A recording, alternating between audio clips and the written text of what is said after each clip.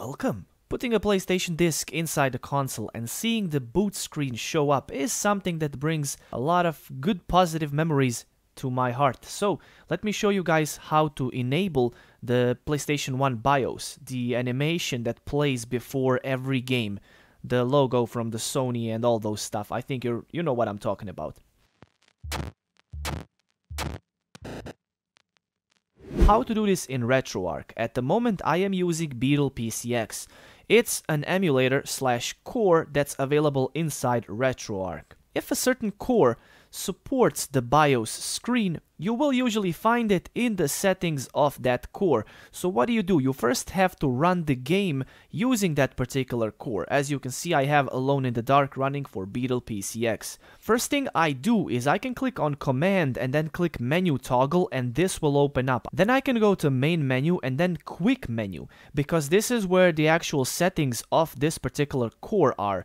I can open Options, and this is where I basically set everything up for the core itself. So if you're not looking only for the PlayStation 1 BIOS or for maybe some other BIOS from some other system, you're going to usually find it in these kinds of options. Here is the option we are looking for. It says Skip BIOS. Skips the PlayStation BIOS boot animation, normally displayed when loading content. Note, enabling this causes compatibility issues with number of games, PAL, copy protected games, Sega Frontier, etc.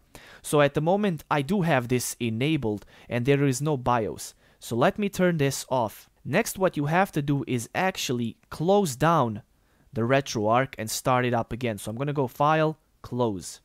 We can click Close Program, no big deal. And let's open up RetroArch. This time it starts up Let's Play or simply start up any game this time.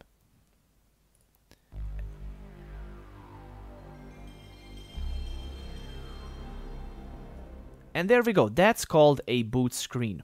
If to some of you guys the sound sounds a little weird, if it's cutting off too early or simply extending for a little longer period of time, try to go through Quick Menu, look through Options, and see if you can change any of the settings. Here are the current settings that I have.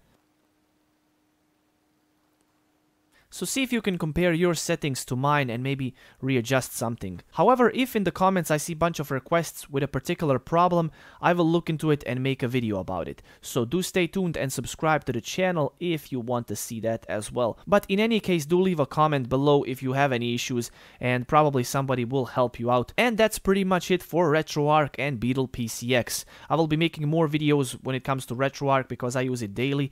And that's about it. Thank you guys so much for tuning in. Do consider rating and sharing this video, and I will see you guys in future episodes. Priest, signing out. Always do it on my own, so I gotta get through it. And the only thing I know is to love what I'm doing. Never give up, never slow, till I finally prove it. Never listen to the no's, I just wanna keep moving. Keep my head up when I act, head up, that's a fact. Never looking back, I'm a